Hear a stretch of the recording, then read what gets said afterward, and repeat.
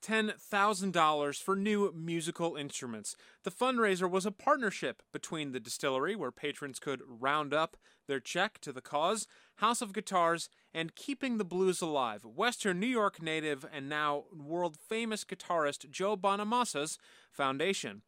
This year, they're giving to 3 areas in need: Aquinas Institute, Rush Henrietta Schools, and Greece Schools. Today, we caught up with World of Inquiry School to see how they benefited from this fundraiser and how Greece might put their funds to use.